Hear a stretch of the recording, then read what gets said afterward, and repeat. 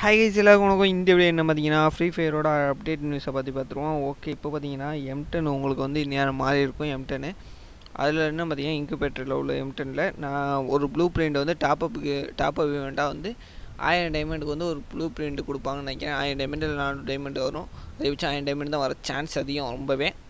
அந்த 1000 டைமண்டில் பார்த்தீங்கன்னா நீங்கள் ஒரு M10 எடுக்கலாம்னு நினச்சிங்கன்னா அங்கேயும் ஒரு பெருசாக ஒரு ஆப் வச்சுருக்காங்க. ஏன்னா அந்த கடைசி M10 வந்து மட்டத்திலே மட்டும் ஏன் நீங்கள் கேம்குள்ளே வந்து பார்த்துருந்தாவே தெரிஞ்சிருக்கும்.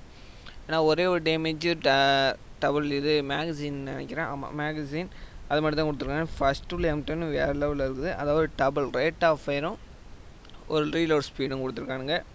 எனக்கு தெரிஞ்சு இது கொஞ்சம் நல்லாவே இருக்குது. ஆனால் அதிகபட்சம் இது எல்லா நாளும் எடுக்க முடியாதுன்னா இதுக்காண்டி உட்காந்து செல்ல வச்சுட்டு உட்காந்தா மட்டும்தான் இதெல்லாம் எடுக்க முடியும். ஓகே, இது பார்த்தீங்கன்னா வெள்ளை கலர். நீங்கள் M10 எடுக்கணும்னு ஆசைப்பட்டீங்கன்னா எனக்கு தெரிஞ்சு இந்த வெள்ளை கலர் மட்டும் எடுத்துடாதீங்க. வேணால் பச்சை கலர் எடுங்க. அதான் கொஞ்சமாச்சும் ஒர்த்தாக எனக்கு தெரியுது. உங்களுக்கு மேலே உள்ள 2 M10 எடுக்க முடியலனா கூட இது ஒரு rate of fire double range நினைக்கிறேன். ஆமாம், ரேஞ்சு ரொம்ப நல்லாவே இருக்கும்னு நினைக்கிறேன் எனக்கு தெரிஞ்சு. ஆனால் சத்தியமாக சொல்கிறேன், அந்த வெள்ளை கலர் சைடு மட்டும் போயிடாதீங்க, படுகுழியில் விழுந்துருவியே பார்த்துக்குங்க. சரி, ஓகே, நம்ம அடுத்த அப்டேட்டுக்கு போயிடுவோம். ஓகே, அடுத்த ஈவெண்ட்டுக்கு வந்துடுவோம். இந்த ஈவெண்ட் பார்த்தீங்கன்னா கார் ஸ்கின் வந்து கொஞ்சம் அதிகமாக கொடுக்குறாங்க. எல்லா ஸ்கின்னுமே கொடுக்குறானுங்க.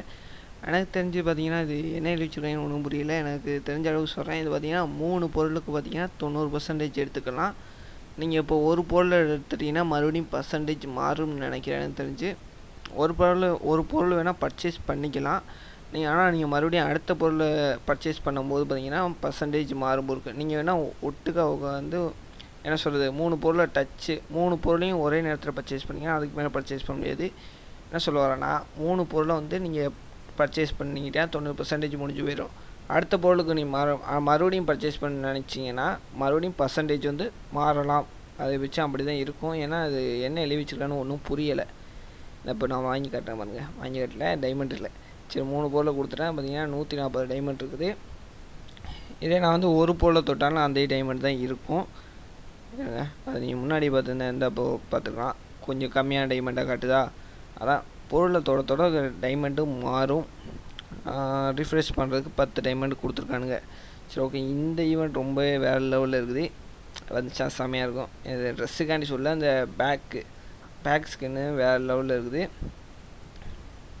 ஓகே, இப்போ நம்ம ஈவெண்ட்டுக்குள்ளே போயிடலாம். இது என்ன பார்த்தீங்கன்னா ஒரு இந்த ட்ரெஸ்ஸை கலெக்ட் பண்ணுற மாதிரி தான் இதில் கொடுத்துருக்காங்க. நம்மளுக்கு என்னென்னா இந்த பேக்கை தான் முக்கியமான பாயிண்டாக வச்சுருப்பானுங்க. ஏன்னா இந்த ட்ரெஸ்ஸு பலவேட்ட இருக்கு, அதனால் கேம் ப்ளே பண்ண மாட்டாங்க. இந்த பேக்கு யார்ட்டையுமே இருக்காது, ஏன்னா இப்போ தான் கொடுக்குறானுங்க. அதனால் இந்த பேக்கு யார்ட்டையுமே இருக்காது. இதை வந்து லாகின் ரிவார்டாக கொடுக்க மாட்டாங்க நம்மளுக்கு.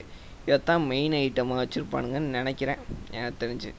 மித்தபடி பார்த்தீங்கன்னா இது கொஞ்சம் விளாண்டவனுங்களுக்கு இந்த இது ஒட்டேரோட பெட்டோட பாக்ஸ் கொடுக்குறானுங்க. என்ன கொடுத்துருக்காங்க, அவத்தார் பேனர் கொடுத்துருக்காங்கன்னா. இதே மாதிரி இடத்துல வந்து பார்த்திங்கன்னா இந்த காஸ்டியூம் இருக்கிற இடத்துல அந்த பேக்கோட ஸ்கின் இருக்கும். அதான் உண்மை. ஏன்னா விளாட வைக்கணும் அவங்களுக்கு, அதுக்காண்டி தான் ஓசிலே கொடுக்குறானுங்க. அதனால் பார்த்திங்கன்னா லாகின் ரிவார்டானா கொடுக்கறதுக்கு சான்ஸ் ரொம்ப கம்மி தான். ஏன்னா அந்த ஃபால்கன் பெட்டு மாதிரி கொஞ்சம் கலப்பறையெல்லாம் நடந்தப்புறம் வேணால் லாகின் ரிவார்டாக கொடுக்கலாம். சரி, என்ன நடந்தாலும் பார்த்துக்கலாம். சரி, அடுத்து பார்த்தீங்கன்னா இது வந்து லாகின் ரிவார்டை தான் இவங்களுக்கு கொடுத்து வச்சுருக்காங்க. நம்மளுக்கு எப்படி கொடுக்குறான்னு தெரியல. சரி, ஓகே, அடுத்த வீடியோ உங்களை சந்திக்கிறேன். அதுக்கும் பாய். நம்ம சேனல் சப்ஸ்கிரைப் பண்ணி வச்சுக்கோங்க.